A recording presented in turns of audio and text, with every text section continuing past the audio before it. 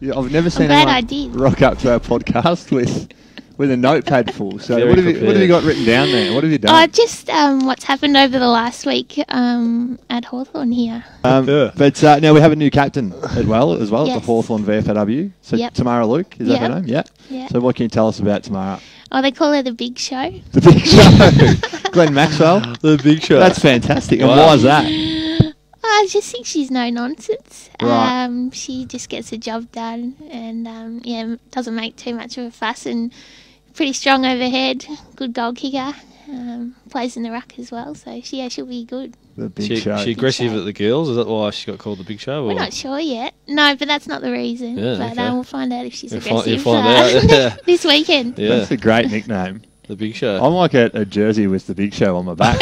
What number is she? 22. 22. Oh, Bruce, I can get it. Yeah, that'd be funny. The real 22. The real 22. The Big Show. That's fantastic. And the vibe around the group is obviously pretty good, as you said. Yeah. It was great to see all the girls back the other night at the season launch. Yeah. Everything at training is a great vibe, is it? Yeah, well, a lot of the AFL girls have just been reintroduced to the group because we have a break after the AFL season.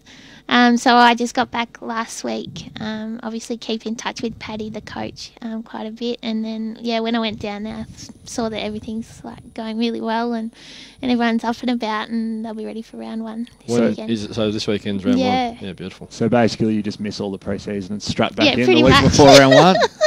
Puff the chest out and say, come on guys, amateur hour's over. The big deal and the big show. That's what's going on. Is that basically what happens? Yeah, 100%. No.